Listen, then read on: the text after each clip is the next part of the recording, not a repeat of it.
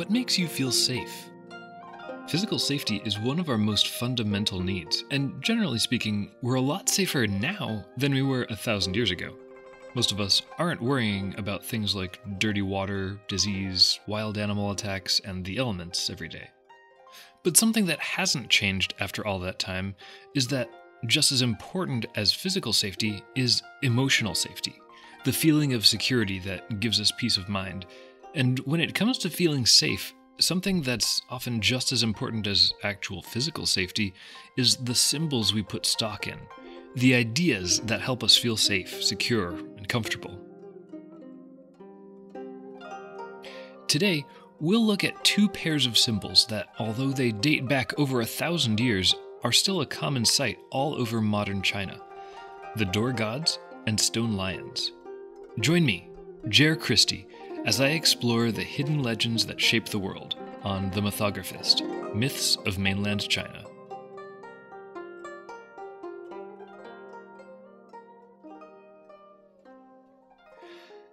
Stone lions. In the days of the Han emperors, envoys from the distant western lands come to the Middle Kingdom. They have long heard tales of its artisans and its craftsmen, its herbalists and alchemists, its philosophers and sages, and now they come to see for themselves. Though in these times there were great empires striving against each other in terrible wars and grave conquests, the ones who make the journey are explorers, brave and curious, and they have crossed vast deserts and endless mountains to see the wonders of the world that the others in their lands have never even dreamed of. They come in peace, and with them they bring wonders of their own, pigments, fabrics, stories, creatures, all fabulous and unknown to the Han courts. And there is, at this time, one ambassador in particular whose peculiar wares will ignite both trade among these distant peoples and a new art that will spread across the whole Han nation. Look, he comes toward the great and sprawling capital Chang'an, a caravan of horses and camels winding down from the foothills and across the plain. Messengers arrive, heralding his arrival. He is the ambassador from a kingdom called Persia, only the rumor of which has ever reached the emperor's ears. When he enters the palace gates, all the anticipation that has preceded him cannot compare to seeing his caravan in the flesh. The Han Emperor and all his court are fascinated at what the Persian ambassador brings with him: the wealth of foreign lands, the weapons of strange cultures, the crafts of unknown hands. But what intrigues the emperor most of all is one large iron cage, or rather, what that cage contains. It is a beast that no one in all the lands has ever seen. It is huge, bigger than a tiger, with a long tail like a whip. Muscles ripple beneath its yellow fur, and its forelegs are powerful and tense, as if it is waiting to jump on its prey. And around its neck is a collar of long, flowing hair. The creature roars in hunger, and its keepers send a living goat into the cage. "What is this?" asks the emperor. "Never have I seen such a majestic beast." "This can only be Swan Ni," say the emperor's most learned men, trembling, "the fearsome son of a mighty dragon." The ambassador laughs. "A lion," he says, giving them a word for the thing they behold for the first time. "Mighty indeed, and the protector of our great empire. I have brought him as a gift to your imperial grace." So enamored with the lion is the emperor and the court and the whole city that word spreads quickly. The emperor installs this strange beast as the guard to his palace, and it is the pride of his menagerie. The emperor is generous and returns blessing for blessing. In return for the lion, he gives the Persian ambassador fine embroidered silk, the specialty of Chang'an, whose texture is so smooth that no Persian, even one who has dreamed of touching a cloud, can imagine it. He gives gorgeous crafted porcelain, inlaid with gold and strong enough to drop on the stone floor. And he gives spices with aromas and flavors so rich and intoxicating that they fill a man's dreams. From this single event come two more. First, the man named Zhang Tian journeys in turn to Persia, He is a great Han ambassador, explorer of lands and roads, and through the knowledge he brings back to the Han kingdom, traders begin to use the route that today we call the Silk Road.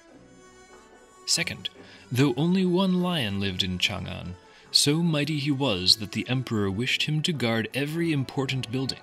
So the royal stonecutters fashioned a pair of lions to stand outside each entrance, one male and one female. This was very fashionable, exotic, exciting, and the lion grew in popularity throughout the whole city.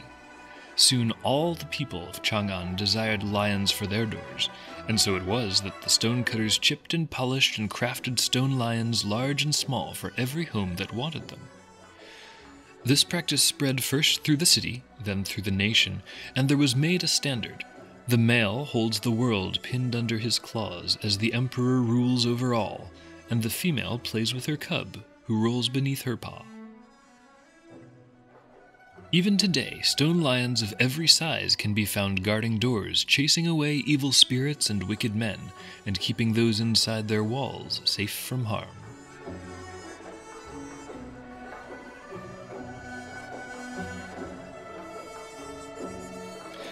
The information age is great, but I really love imagining what it would be like to discover the existence of something as substantial as a lion for the first time. Can you imagine somebody rolling up in your town with an actual dragon? Something you could never even have dreamed of being real? This chain of events, or something like it, happened in the middle of the Han Dynasty, probably around 200 BCE. Persia was on its way out in the Mediterranean, while Rome was on its way in. The Chinese capital of Chang'an is present-day Xi'an, where the terracotta soldiers live, and the whole region is famous for its embroidered silks. Jiang Qian is a historical ambassador revered as a bridge from China to the west, and is partly responsible for opening up the Silk Road. The Mandarin word for stone lion is shi shizi, with the first two characters having different tones, but otherwise the same pronunciation. The shi, meaning lion, probably comes directly from the Persian language, as their word for lion is sir. Stone lions go by many names in English, but are often called fu dogs, from fu, the Chinese term for good fortune. If you're still not sure what I'm talking about, look no further than the cover art for this podcast.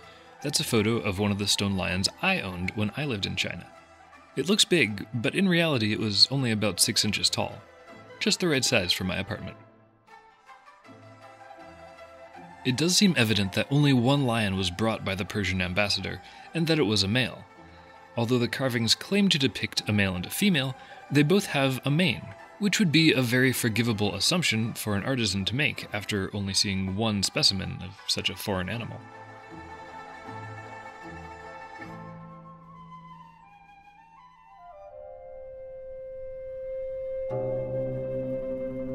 Menshen, the door gods. In all the world, there is not a single person who enjoys lying down to sleep at night knowing that they are in danger, that enemies are near, or that they will be disturbed during their night of rest. So it is that beside the doors of houses, near and far across the lands, we place pictures of fearsome warriors. We call them Menshen, the door gods, and they are posted on the right hand of the door and on the left to guard the house, and those inside it, against any evil that may come. But what is their story? Who are these spirits who stand such watch?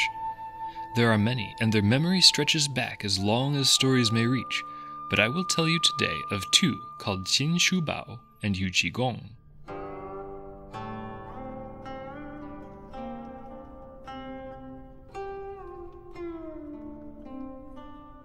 The beginning of one kingdom always means the end of another, and rare it is for that transition to be friendly. Indeed, when the Sui dynasty ended and the Tang began, the rebellion was bloody, and within the walls of the royal palace there were none who had clean hands. Not even when new peace was established, though, were the emperor and his court safe. Intrigue and treachery abounded, and the first Tang emperor, Gaozu, who had waged war against the Sui and overthrown them, continued to fight off contenders for his throne, even among his own children. When the time finally came for him to pass his rule on to the next generation, he chose his son, Li Shimin, to take his place.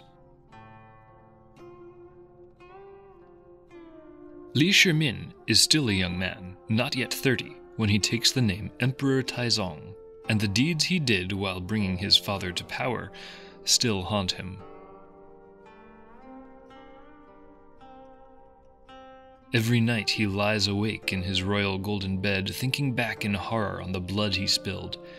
And when he falls asleep he fares no better. Legions of the ghosts of his enemies torment him. They parade through his mind and call his name and speak his deeds and demand that he join them in the underworld.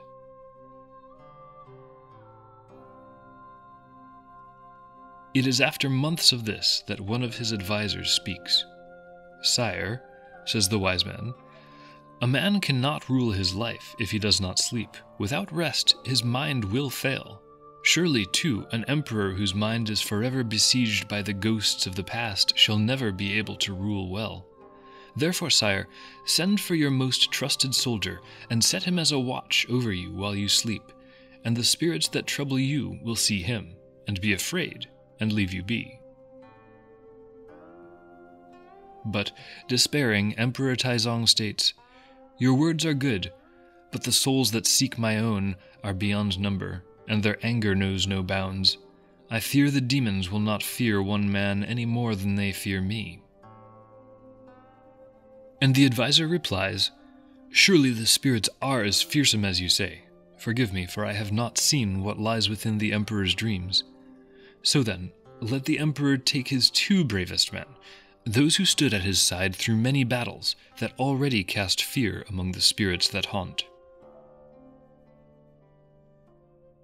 So Emperor Taizong relents, whether seeing the wisdom in it or realizing that it certainly cannot make things any worse, and he calls for 2 generals more loyal and fierce than any within the whole kingdom.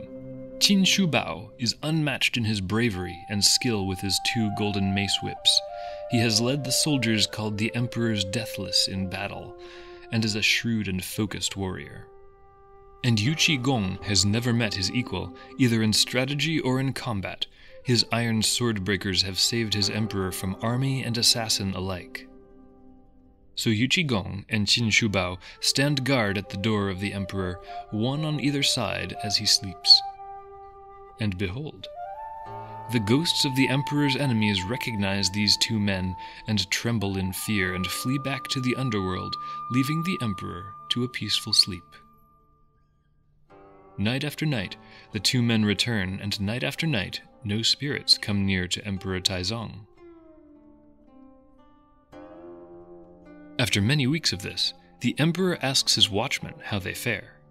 Qin Shubao and Yu Qigong say nothing, only ask whether his majesty is well. But when the emperor looks upon their faces, he sees that they are tired. "My friends," he says, "tell me, do the souls who once haunted me now hover over you? Tell me truly, do not fear." Finally, Yu Qigong, who the courts say lacks tact, answers, "O Emperor, it is my privilege to serve you," he says. "But I have 2 wives, 2 brave warriors of the western lands, one with light skin and one with dark, and I fear that they have need of me, though they want for nothing." And then Qin Shubao speaks, "My liege, there is no greater honor than to guard you. But the count of my battles numbers more than 200, and the blood I have lost could fill dozens of cups. And I fear that illnesses plague me now in times of peace, as much as fighting did in times of war." Emperor Taizong looks in pity on his loyal guards, who would not complain though their troubles were great.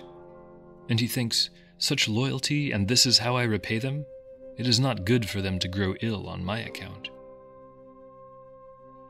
So he calls the royal painter into his presence. "Come," the emperor says, "paint the likenesses of these 2 men, one upon each side of my royal door, that they may return to their homes and tend to their lives, and still guard my sleep against the demons that would torment me." In this way, Yu Qigong and Qin Shubao guard the emperor, though they return home. And, as is the way with royal habits, this practice spreads first through the palace, then through the city, then through all the kingdom, and it has been passed down ever since, even to us. So this is why we put their fearsome images beside our doors, that they may frighten away the spirits of our past that may seek to do us harm.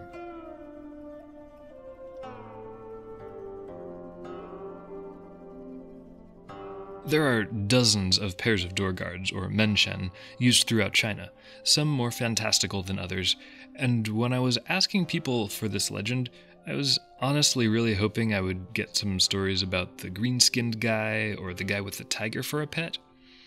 But I didn't. Yu Qigong and Qin Shubao seem to be the most well-known, as well as the ones with the best established backstory. Although, in a few weeks, we'll meet Zhong Kui, who has a similar story associated with him. All four historical figures in this story, the two emperors and the two guards, are real and well documented from contemporary records. The stories surrounding this particular dynastic transition between the Sui and the Tang, which occurred around 618 CE, are exceptionally action-packed, with lots of good backstabbings and betrayals. Actually, both Yu Qi and Qin started out fighting against Emperor Taizong. Qin then defected and wound up fighting Yu Qi, who defected as well not long after that. Another version of this story appears in Journey to the West, written almost 1,000 years later. It involves heavenly deities instead of emperors, and different affairs than dynasty wars, but keeps Qin and Yu Qi as the guards who come to defend against spirits that trouble a ruler's sleep. I assume, without any basis, that the story related here is the one on which the episode in Journey to the West is based. However, it's just as likely that this quasi-historical account was inspired by the tale told in the 16th century novel. I also have to say that, for both the stone lions and the door gods, most people don't seem to actually know these exact stories, so it's hard to say that the stories themselves are essential or foundational. However, both stone lions and the menshen are ubiquitous. You'll see them in temples, houses, businesses, garages, every other type of building, in every art form imaginable, from sculptures to paintings to silk brocades to graffiti. They're so deeply ingrained in China's cultural and visual landscape that this series would definitely be incomplete without them.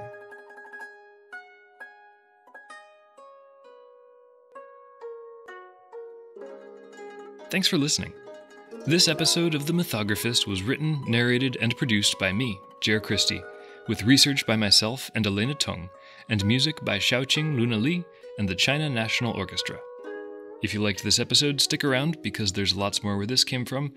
Subscribe to get notified automatically when The Mythographist updates, and be sure to check out the rest of the episodes on your favorite podcast platform or on YouTube. Finally, if there's a story that you grew up with that has shaped the way you see the world, I'd love to hear it. There are so many stories out there, and the more of them we hear, the more we'll understand each other.